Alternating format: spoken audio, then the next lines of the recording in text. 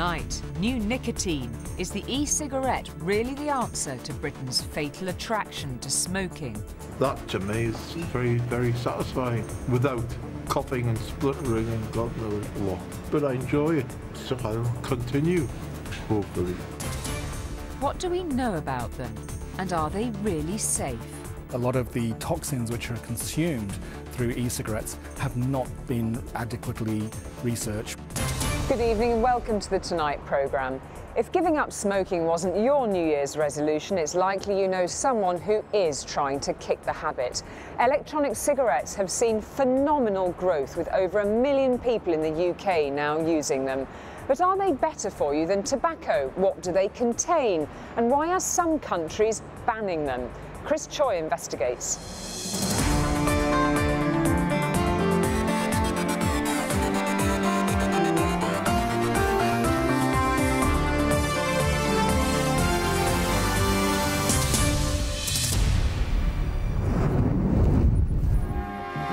You stay away and all I do is wonder why the hell I wait for you. Britain's had a long-standing love affair with tobacco. I absolutely loved my ciggies. This truly fatal attraction has cost 100,000 lives a year. And mutations are how cancer starts. We've spent millions on smoking and a fortune trying to give up. Now, some experts believe we have our greatest chance yet to beat the addiction. We have an opportunity to end the tobacco epidemic. Global sales of e-cigarettes are forecast to grow to £4 billion this year. Nicotine, it's my high, but I enjoy it. But do we really know enough about their safety? Our big concern is that currently they're not regulated. We found lingering doubts from major health organisations. A lot of the toxins which are consumed through e-cigarettes have not been, adequately researched. And evidence that even those that make e-cigarettes have concerns.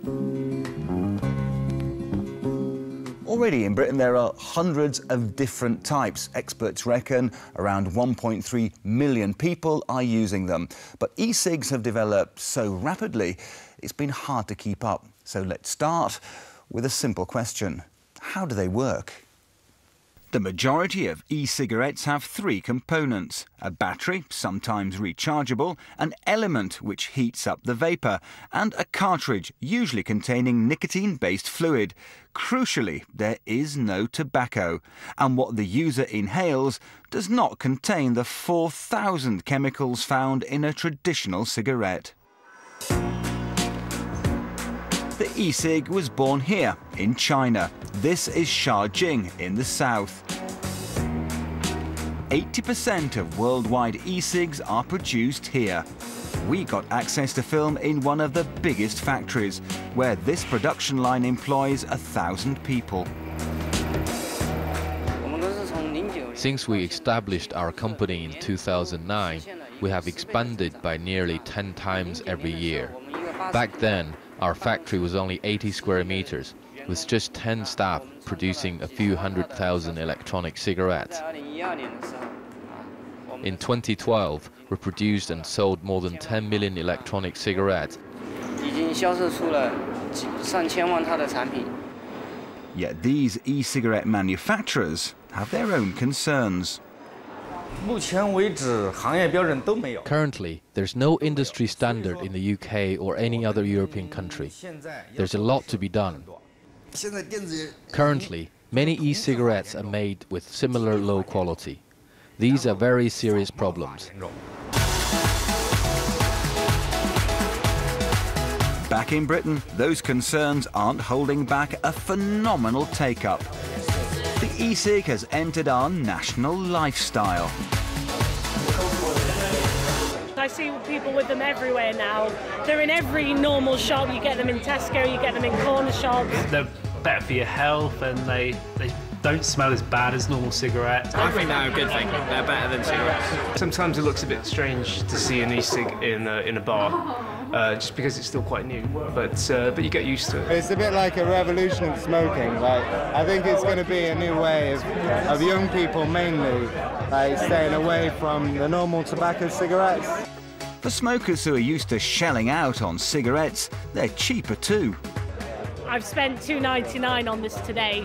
A pack of tobacco is, what, £4 now. So yeah, and this will last me probably a month. I've come to Newcastle, traditionally a smoking city. In the 1940s, Wills opened a cigarette factory here. By 2007, almost a third of the population were lighting up. But now, something is changing. Your starter kit will come with a bottle of liquid. I always let you try a few and see which one you prefer. This e-cig shop opened 6 months ago. Business is brisk. The whole idea of switching to electric cigarettes is to stop smoking completely. Lee Nesbitt is a new kind of nicotine salesman. With e-cigs, a vast range of flavourings can be mixed with the active ingredients. Take a couple of puffs, feel free. It's very similar to smoking a cigarette. Yeah. Shops like Lee's are popping up all over the country, yet research and regulation has failed to keep up. The NHS says that they still don't know the long-term effects of e-cigs on the body, and that so far there is no proof that they help people quit smoking. Just look at the sign here. You're saying that the health benefits of these are the same as quitting smoking. But you can't say that, can you? Because we haven't got the long-term trials to make that kind of statement. Well, I mean, that's basically based from the 300 or 400 customers that I speak to a week who give me feedback. But that's not proper long-term clinical trials, which is what we really need in order to make those kind of health claims, surely. Well, I would agree that clinical trials are definitely needed, but the feedback that I get from customers that have switched to electric cigarettes is that within a month or two, the sense of smell comes back, the sense of taste comes back. You're talking about just a couple of hundred people there. Well, and it's in your interest to make these claims. So, well, you know, you're not a kind of clinical laboratory. I agree. And as I've already said, I think the sooner that tests are in place so that everybody knows the full story with regards to electric cigarettes, I think the sooner that happens, the better. This expert from Cancer Research UK agrees that more clinical studies into e-cigarettes are needed. But he says that should not stop smokers switching to them. While you get people say, we don't know yet whether e-cigarettes are safe, the answer is we know what the ingredients are that are within them, and we know that those are, nothing is perfectly safe, but compared with a cigarette, they're 100 times safer, if not more. Well, look, we're just getting ready to go live on something that's pretty unique. I'm on set at one of Britain's most unusual TV stations. Well, hello, good evening, one and all out you would. We're live on a channel entirely dedicated to e-cigarettes. Chris, welcome to the show. Thank you. I'm liking it so far.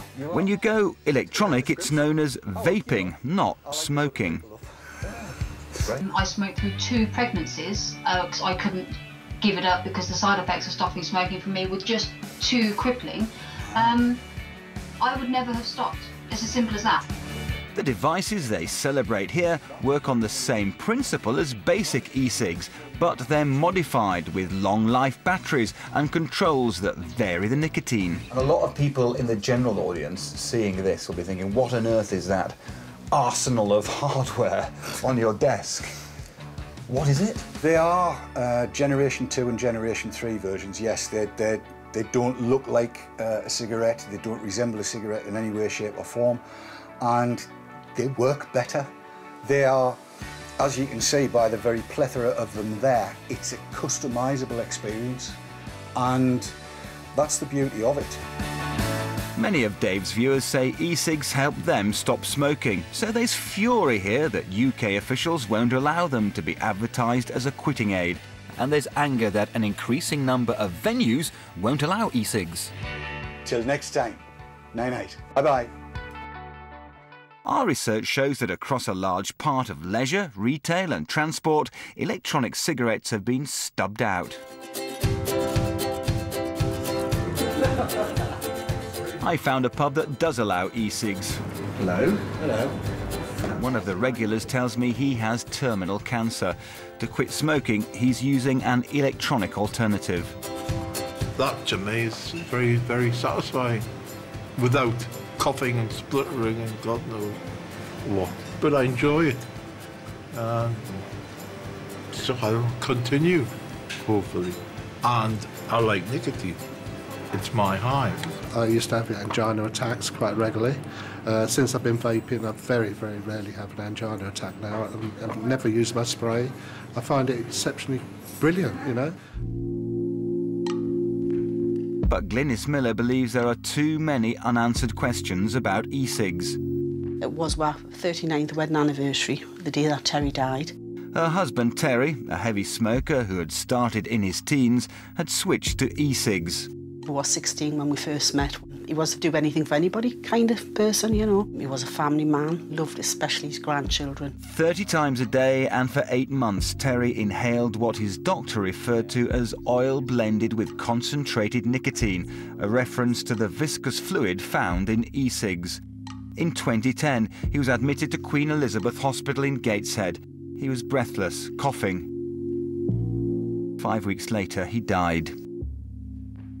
The last words he actually spoke to me was, "I don't know what I would do without you." Terry's consultant believes an unusual type of pneumonia contributed to his death. Glynis thinks e-cigs may have played a part. Something called lipoid pneumonia, which is caused by the oil on the lungs, which is a very, apparently, I'm not really sure about this, apparently it's a disease that used to occur a lot of years ago during when we had a lot of heavy industry where people were inhaling oil. So it was quite a rare thing, I believe. But it's important that we point out that nothing's been proven. Oh, no, nothing's been proven. It's a theory.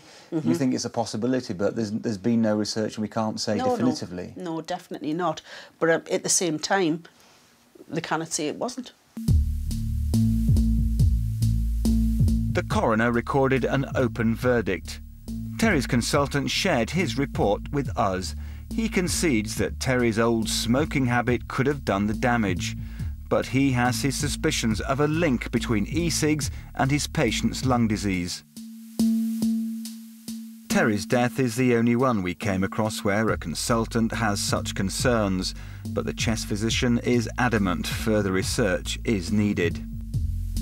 Who can tell me how that oil got into Terry's lungs? If they can give me an answer to that and say that it definitely wasn't that cigarette that put that oil in my husband's lungs, then I'll say fair enough.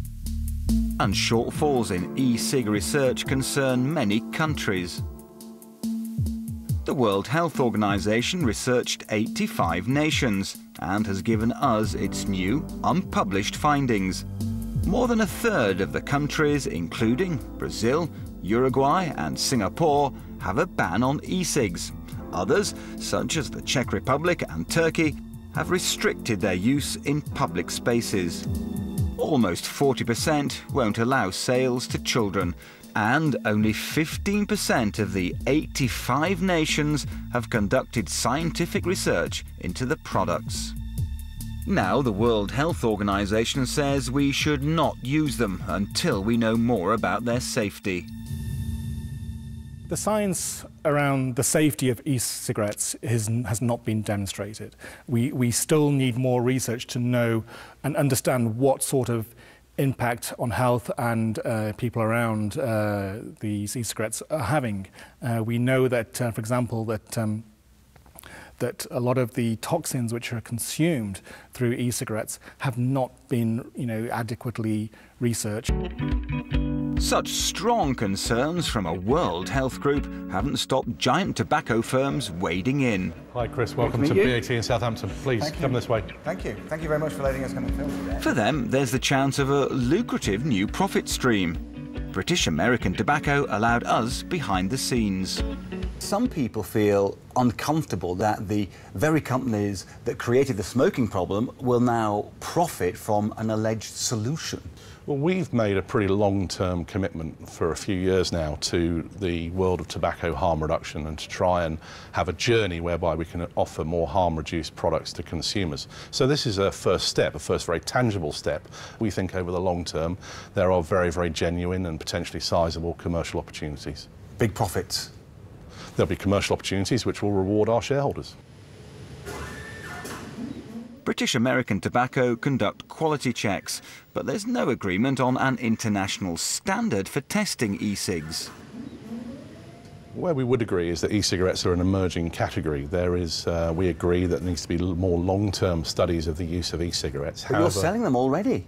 We believe that as they are today, and we believe there are various parts of the scientific community who would agree with us, they provide a substantially safer alternative to smoking a traditional cigarette. It all sounds a bit vague. The products are already on the market and you're saying we don't really know enough about them. Well, I go back to what the Medicinal and Healthcare Regulatory Authority said, and that is that it's the tobacco smoke that has links with serious illness in a traditional cigarette.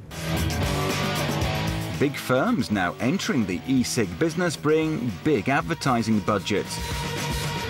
Social situations, for everything friends, glossy production techniques and emotional triggers. Friends don't let friends smoke.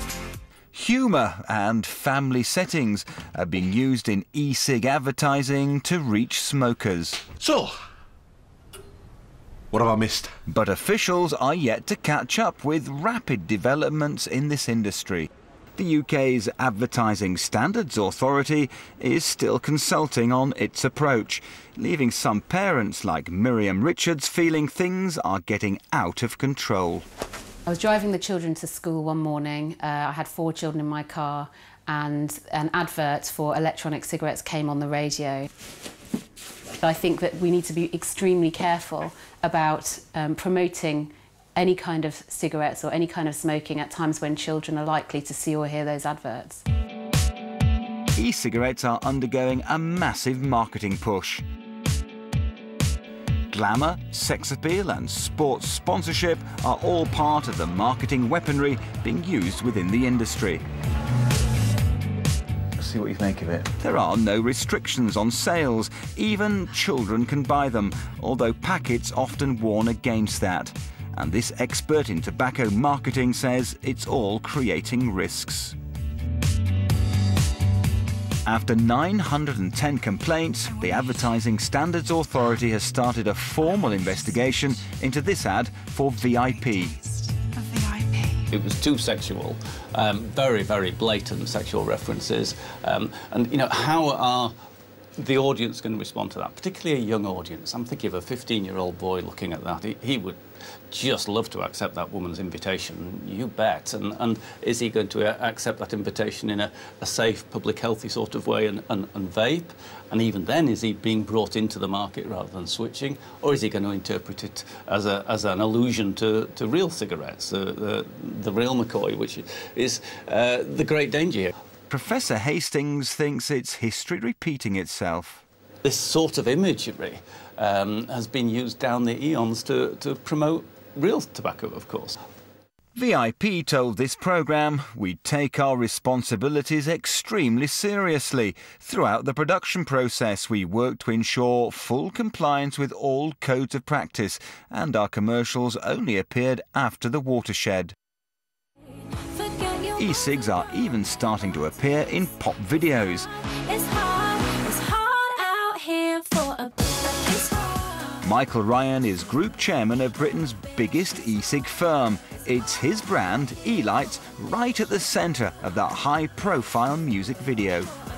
The Lily Allen video specifically, we identified an artist whose fan base ranges from 18 to 40 predominantly.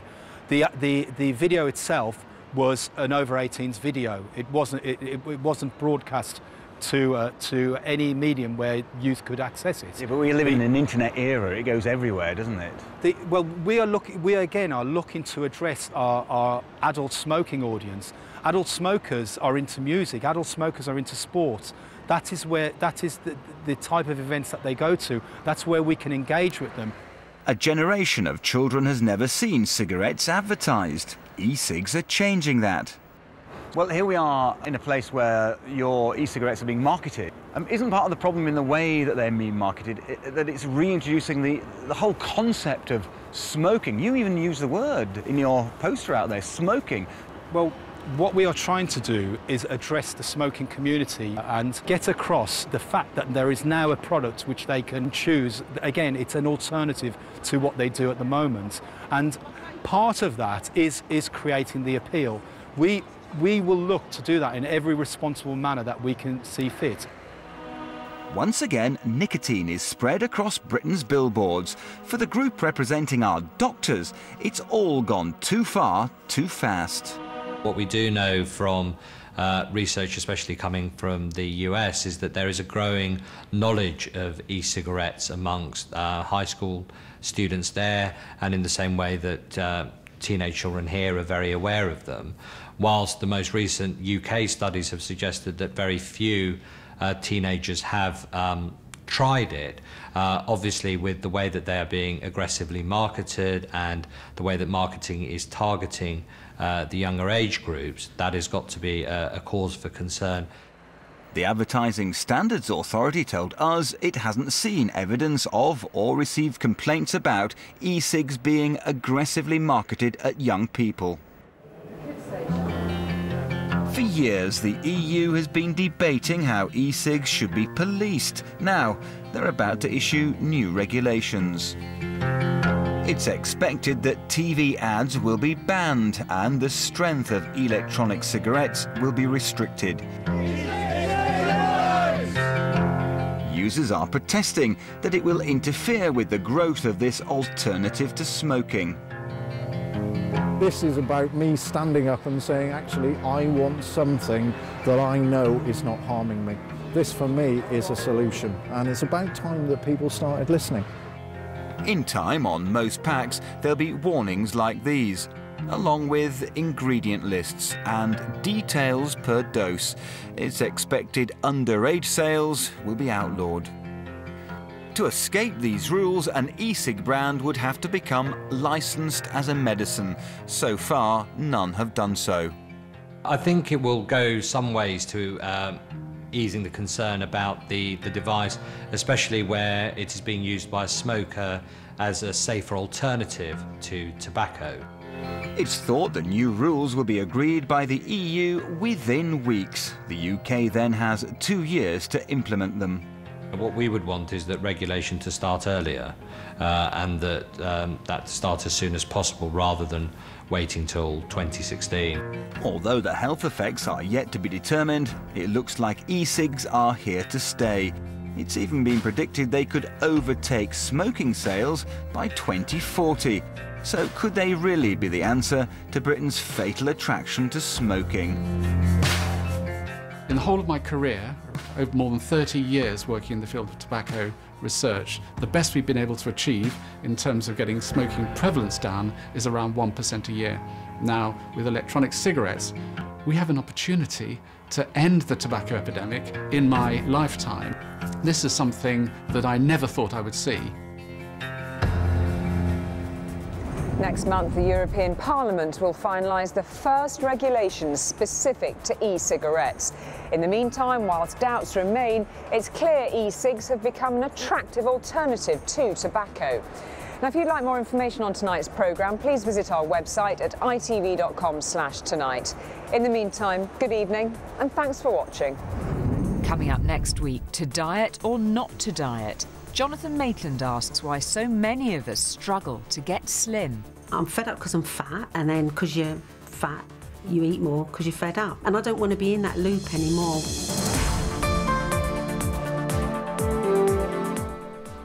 Sharon, Tracy and Dorian all have a date tonight, but is love in the air? Birds of a feather at 8:30.